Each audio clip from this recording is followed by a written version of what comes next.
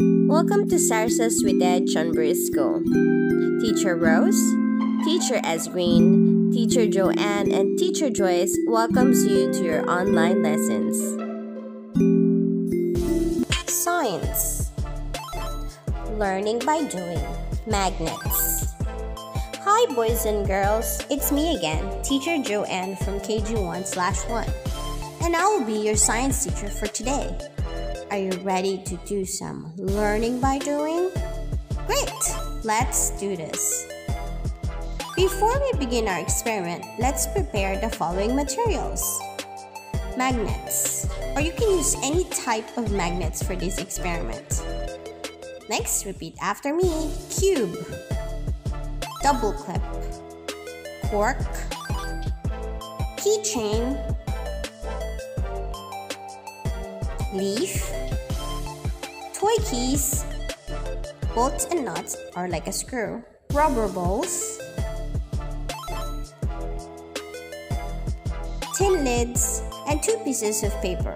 And you can use anything that you want.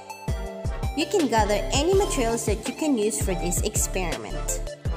Before we do our experiment, let me introduce our vocabularies for today. Number 1 is magnet. Can you repeat after me? Magnet. Now let's spell the word. M-A-G-N-E-T. Magnet. Very good. For our second vocabulary is called magnetic. Can you say magnetic? Great job. Magnetic means is that the object is attracted to magnets. For example, we have iron, metal, and bronze. For our last vocabulary is called non-magnetic. Can you repeat after me? Non-magnetic. Good job. So non-magnetic means is that the object is not attracted to magnets, like paper, glass, plastic, rubber, and wood. Let's begin our experiment by preparing our 2 papers. The first paper we will write magnetic.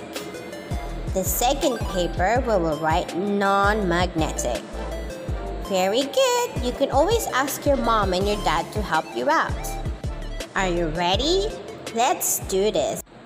Now I have a bowl here with random things that I picked up in my house. So you can also do the same thing. You can ask your mom and dad to collect things from your house so we can test it with our magnets. Now I am going to use my fridge magnets. Remember our 2 papers? We wrote non-magnetic and magnetic. So let's say it again, magnetic, non-magnetic. Let's begin to test the first one. It's a cube. Let's see if it sticks to our magnet.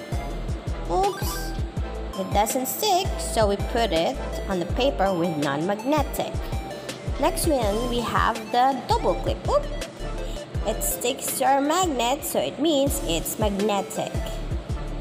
Next one is a cork.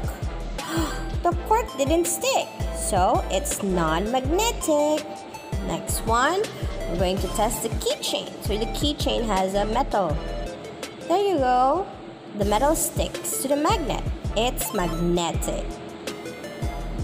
Leaf. Let's see. Oh, the leaf didn't stick. So it goes to the non-magnetic paper. Next one. It's a plastic key. Oh, it's non-magnetic. Bolt. Okay, the bolt sticks to the magnet. So it goes to magnetic paper. So this one is a nut. The nut sticks to the magnet, so it goes to magnetic. Next one is a rubber ball. It didn't stick, so it goes to non-magnetic paper. The last one we had the tin lid. It sticks to our magnet, so it's magnetic. That's the end of our experiment. Please don't forget to do your worksheet. I will be seeing all of you again in our next lesson. Bye!